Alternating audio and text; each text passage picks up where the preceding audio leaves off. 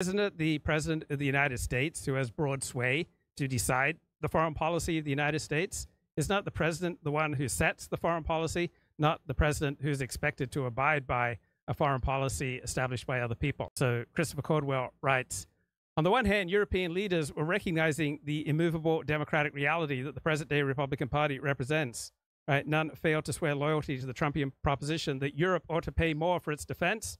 On the other hand, European leaders continue to cast Trump as a threat to democracy, albeit one that could be neutralized with the help of a few political tricks. So they proposed a $100 billion 5-year funding plan for the Ukrainian war effort, shifted authority over the arms contributions from the US to NATO itself, and declared Ukraine's path to NATO membership irreversible.